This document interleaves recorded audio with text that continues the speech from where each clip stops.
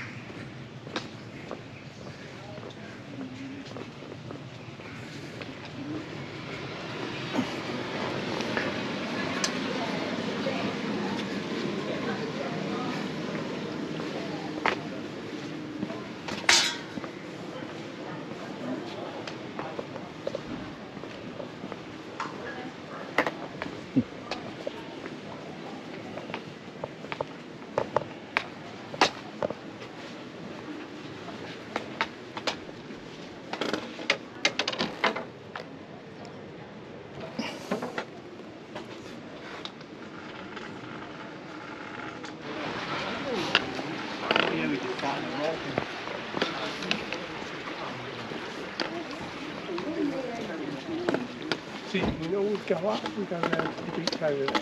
Yeah.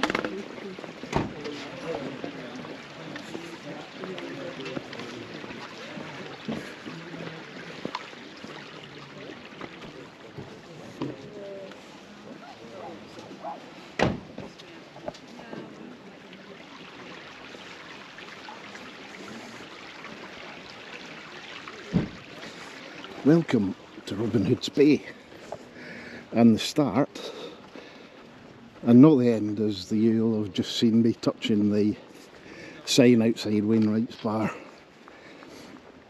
The end of the coast to coast. It is absolutely glorious here, and I cannot wait to get started. It's been a heck of a journey down. Disaster with cancelled trains yesterday and whatnot, and ended up having to spend the night in Edinburgh to catch an early train down, but it's around about lunchtime. The bus was standing room only from Middlesbrough and Whitby, and it's great to be here at the start.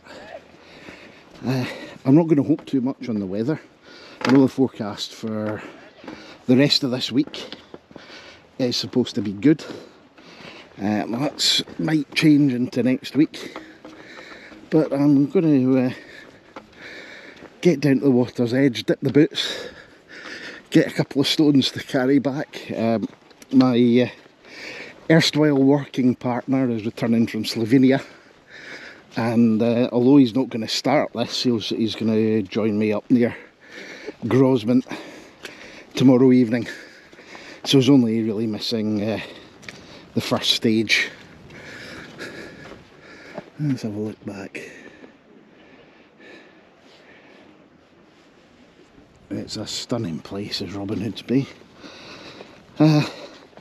But yeah, I'll pick up a couple of small stones, help redress the balance a little bit of all the stones carried here from St. Bees, and we'll see what the next 2.5–3 weeks brings. I think I'm about 19 days, something like that, possibly 20 doing it very slowly, no big days.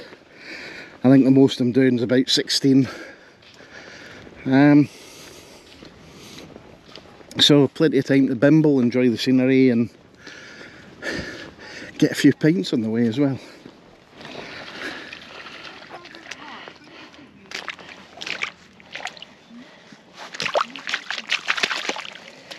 Right,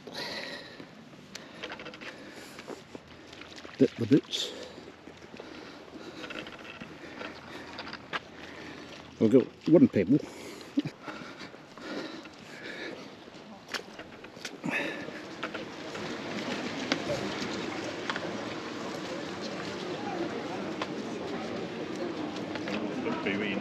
Yeah.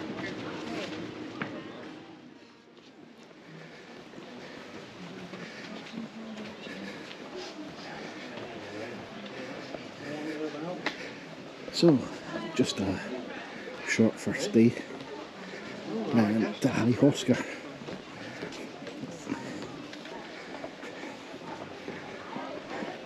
And it's utterly glorious this morning. This is such a beautiful little place. Almost like a Cornish fishing village, this. But we're following the Cleveland Way for a few miles before heading inland, and I think it's only going to be 2 or 3 hours maximum, about 5 miles.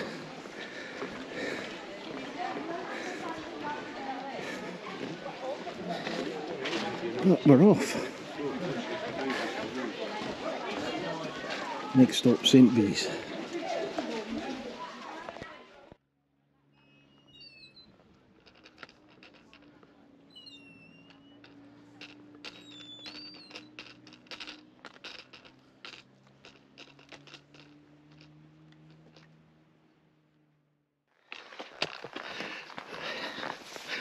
Must be less than half a mile from Robin Hood's Bay, and it's all the crowds have just dissipated.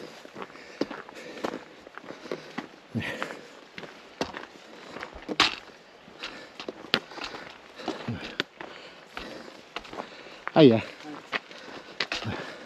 Oh, thank you very much. Cheers. Thanks.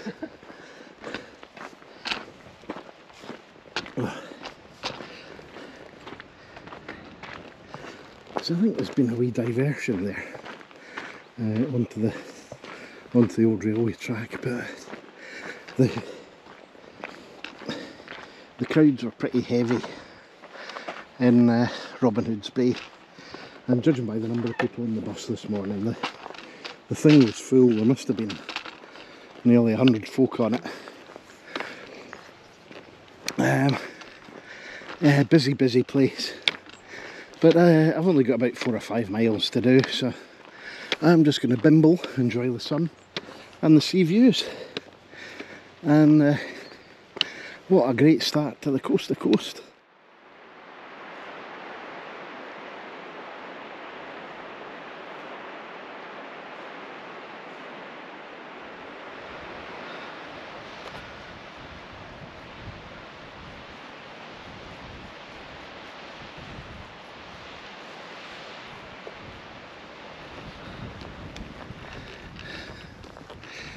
And suddenly all the crowds have gone. It's fantastic. Well, follow the Cleveland Way for a couple of miles out. So, let's see. 18 days I think I'm doing this over. I finish around 4th or 5th of October. I'm not really too fussed about dates. As long as I get to the right place at the right time, and the places that I've booked, it should be fine. But yeah, it's been a long old haul since I finished the Pennine Way. Boy oh boy. And I'm definitely glad to be getting away and back out on the trail proper this time. So we'll see what this route has in store for us. I'm really looking forward to it, even if the weather's not so great. As I've said in the other videos, the summer we've been having here in the UK has just been dreadful. This has been about the best spell of weather we've had, but the temperature's up and down like a yo-yo. Probably be down near freezing tonight, I would expect, if it stays clear. We're in early to mid-September.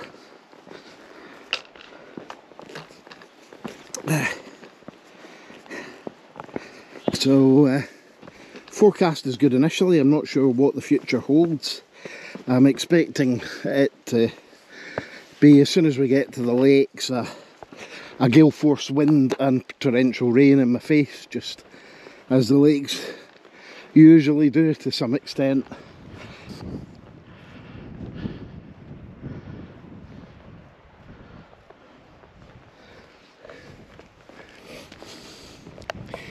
Robin Hood's Bay is a real jumble of buildings and a typical little cove town. But the place has long been associated with Robin Hood. Apparently, the legends say that it was somewhere that he used to escape to when things were getting a bit hot. I think with either Sheriff of Nottingham or Prince John.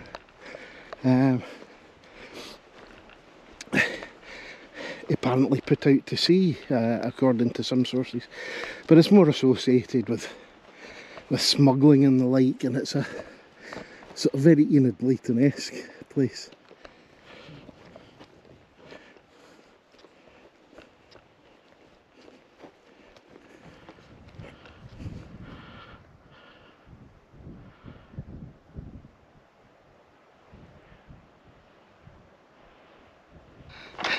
Kind of feel like I'm going against the flow here. It's just been a steady procession coming the other way.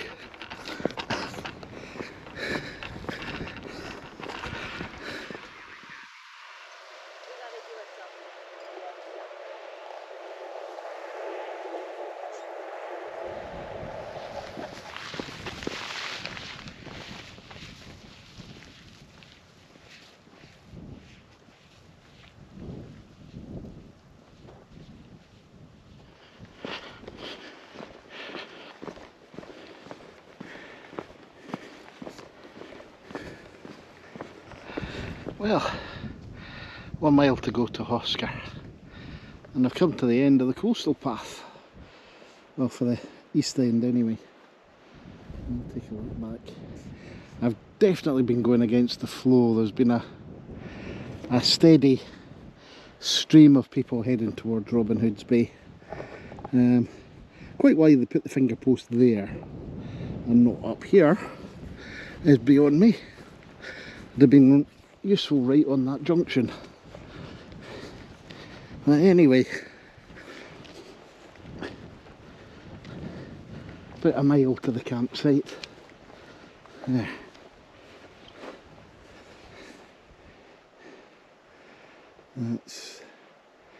That might well be the thumbnail for this video.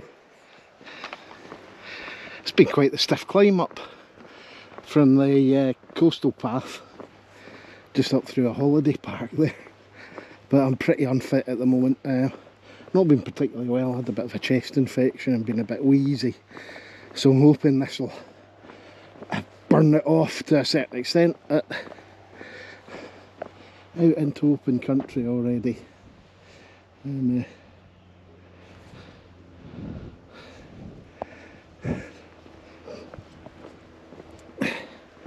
yeah, it has been a steady flow of people heading towards Robin Hood's Bay, and I feel like I've been going the wrong way for a lot of it, and a good proportion of those folk have been coast to coast walkers.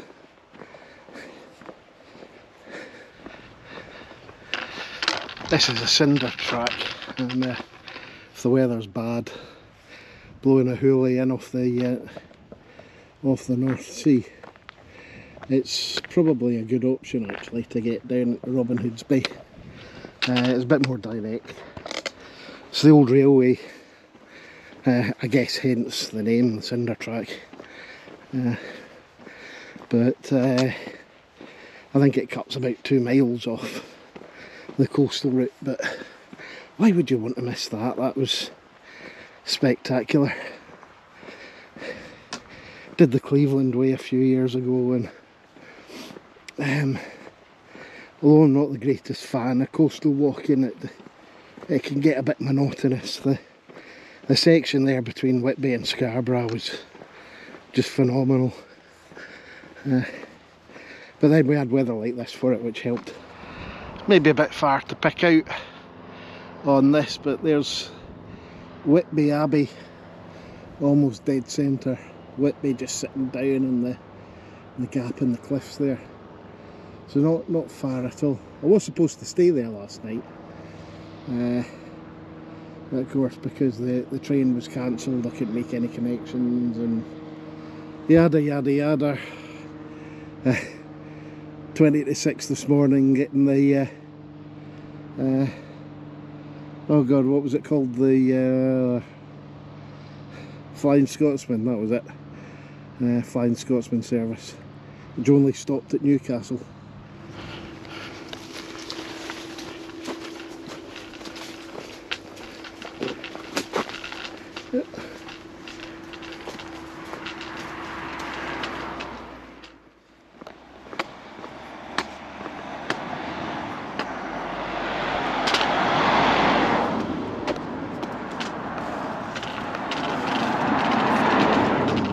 This is pretty. Hi Hawsker. And the campsite's just through on the other side of the village. Well, this is home for the night. And I guess this is the entrance. Hopefully they'll have a pitch for me. From coast to coast, I wander free, with an open heart and blistered feet. A long walk home for you and me, from Robin Hood's Bay to St. Bede.